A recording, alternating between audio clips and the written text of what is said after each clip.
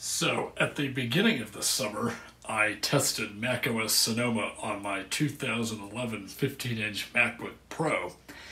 And you might remember that it ran so badly that it was absolutely unusable.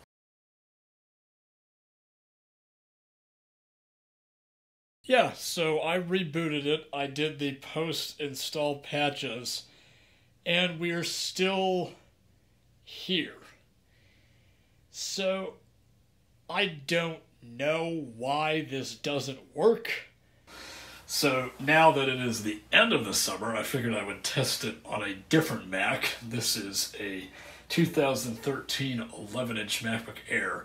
And so we're going to see if macOS Sonoma runs any better under OpenCore Legacy Patcher 1.5.0, which is the same version that I used on the MacBook Pro. And it is also the latest version as of filming this video. So let's see if this works. On a screen capture, you can see the specs of the machine here.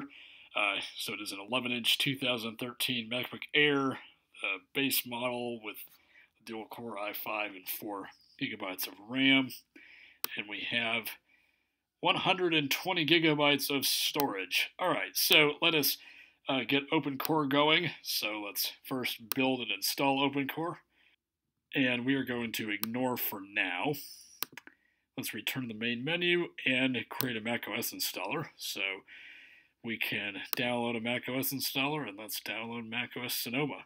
All right, so we have successfully created the macOS installer, and we have also shut down the system and put OpenCore onto the disk. So let's go ahead and power it on while holding the Option key. All right, we are in macOS recovery, so let's go ahead and select Install macOS Sonoma and click Continue. And the Sonoma installation has begun. It looks like it's going to take quite a while here, so I will resume the video when it is finished. Alright, so the Sonoma installation has officially completed, and I just have the dock hidden down here. But we can see that it is already running a lot better than the 2011 MacBook Pro. It's a lot faster, just sort of navigating around. I mean, we can see the RAM usage and CPU usage is still pretty high, but that might just be because of Spotlight indexing and such. But yeah, this runs a whole lot better on this 2013 11-inch MacBook Air. So I'm very, very happy with how Sonoma runs so far on this computer. So if you yourself have a 2013 11-inch MacBook Air like this, you can be fairly confident that it will run fine.